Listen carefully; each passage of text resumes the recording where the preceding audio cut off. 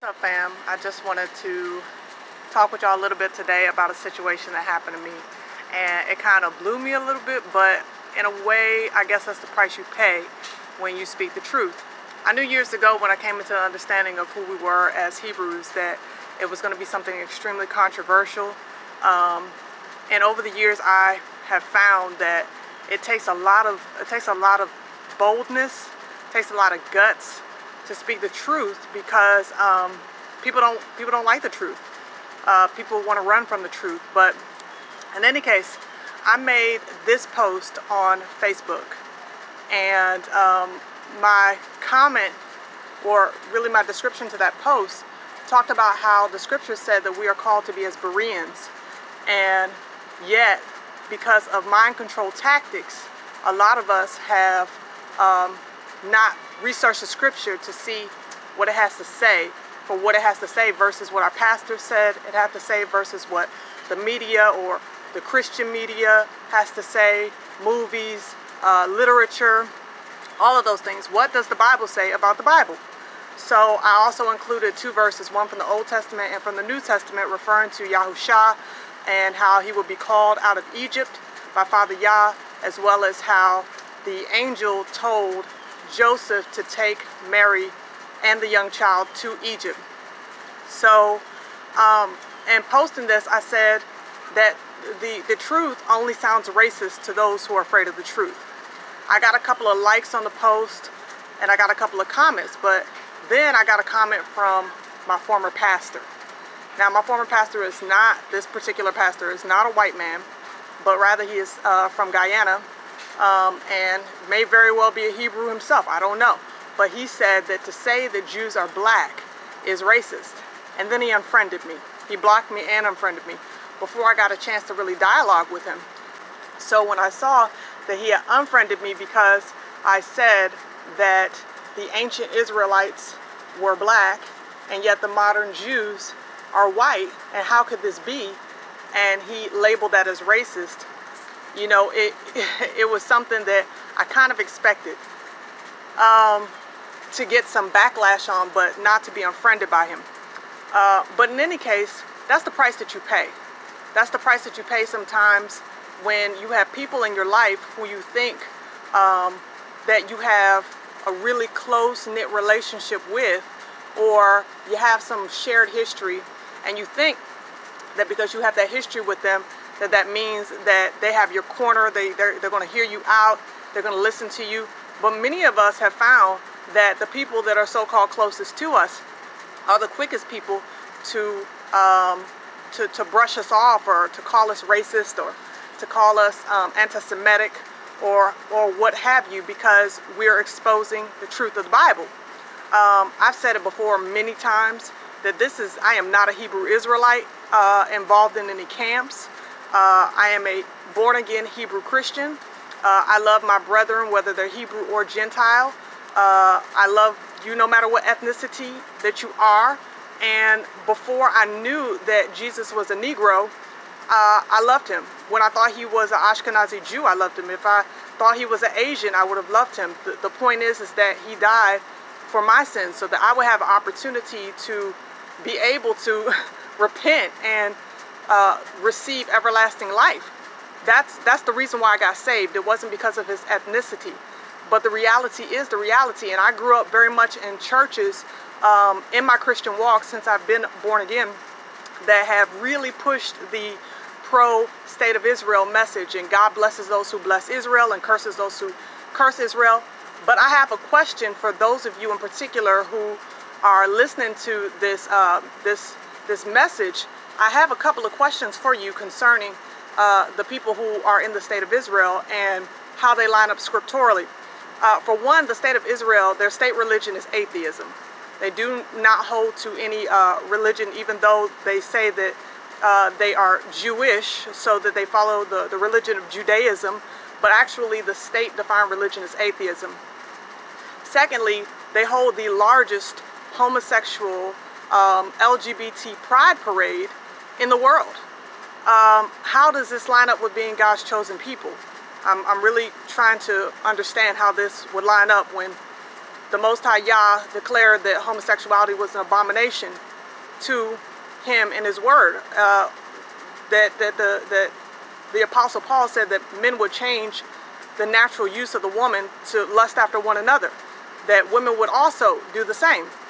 The third question is, how is it that the Ashkenazi Jewish people have the highest rate, second only to Australia, of skin cancer in the world if they are indigenous to that land? These are questions that we have to ask ourselves, not because we're trying to be bigoted or because we're trying to be racist, but rather because we're trying to actually go in and seek the truth of the Most High Yah's word. We're called to be Bereans. That means that we don't just take what somebody says to us and just say, yeah, I believe that. We actually go and research for ourselves to see what somebody says, see if it's true. And a lot of times people don't like that. In particular with me, a lot of people don't like that with me because those who have interacted with me face to face know that I'm a jolly person, know that I am the life of the party, if you will. I'm a very type A personality. Overall, you know, I just have a friendly demeanor. And that side of me, they love. But the side of me that talks about the truth for what it really is, and the side of me that says I'm not going to believe the propaganda, I'm going to be a Berean. I gave my life to Yahusha, not to the church. I gave my life to him because he died for me. The church didn't die for me. I love the church, but nevertheless, that part of me, a lot of times people don't want to accept. It doesn't fit into the paradigm of the persona in which they have built in their mind concerning me. And you might have found that as well. You might have found that people are accepting of you as long as you're not speaking about something that they deem as controversial, something that they deem as heretical or anti-Semitic. Well, I'm going to break that term down real quick, what anti-Semite means. Anti means that you're opposed to someone or something. And the term Semite comes from Noah's third son, Shem. Noah had 3 sons, Shem, Ham, and Japheth. Ham, according to the Zondervan Bible Dictionary, was a progenitor of the dark races, that being the Egyptians, Libyans, Cushites. But specifically, the Zondervan Bible Dictionary says that he did not father the Negroes. Now, those who study scripture understand that Japheth migrated into Europe, into Eastern Europe, into the Turk Mountains or the Caucasus Mountains, and that's where we get the word Caucasian from. Their migration patterns have put them in that area. Those people are what we would call your modern day white people. And of course Shem, he's the only one that's left. Well, if Ham is not the father of the Negroes and Japheth is the father of the Gentiles or the white people, then who fathered the Negroes? I mean, it's just really basic logic. This is easy mathematics that we just really have to not even really be critical thinkers, but we have to more so be non-biased thinkers. We have to lay our biases aside and be willing to see the truth for what it is.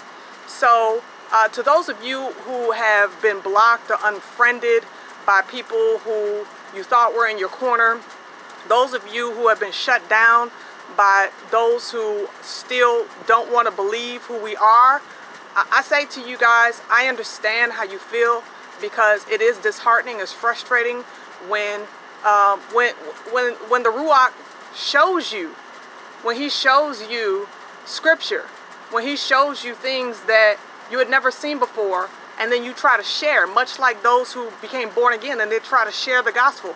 And then the people they try to share the gospel with, that they used to smoke weed with and go to the club with and hang out with, those same people don't want nothing to do with them once they find quote-unquote religion.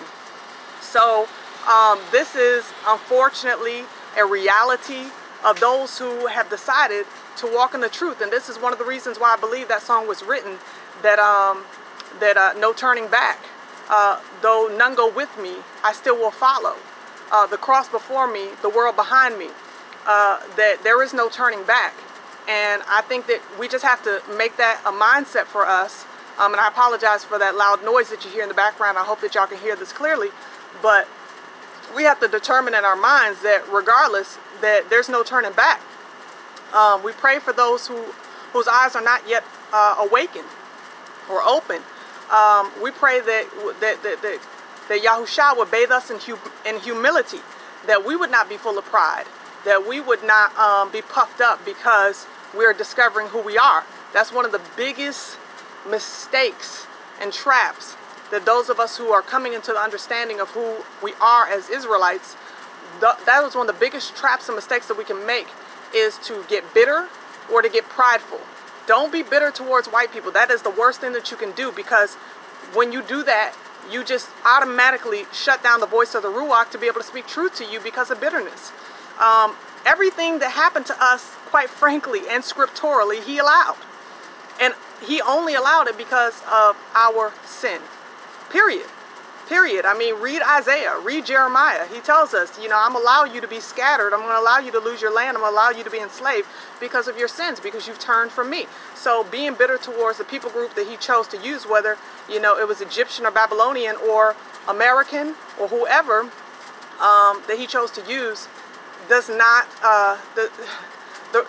put it like this. Scripture says that the wrath of man does not accomplish the righteousness of the Most High Yah. So we got to learn how to check ourselves with that bitterness and that pride. We have to learn to check that too, because pride comes before the fall. This is not about the color of our skin. This is about the fulfillment of prophecy. This is about the Most High Yah doing what he said he's going to do. He said all his words will be fulfilled. Every last one of his words will be fulfilled. So we got to keep our eyes on him. And if we can keep our eyes on him and keep our eyes out of hatred, it's about to rain.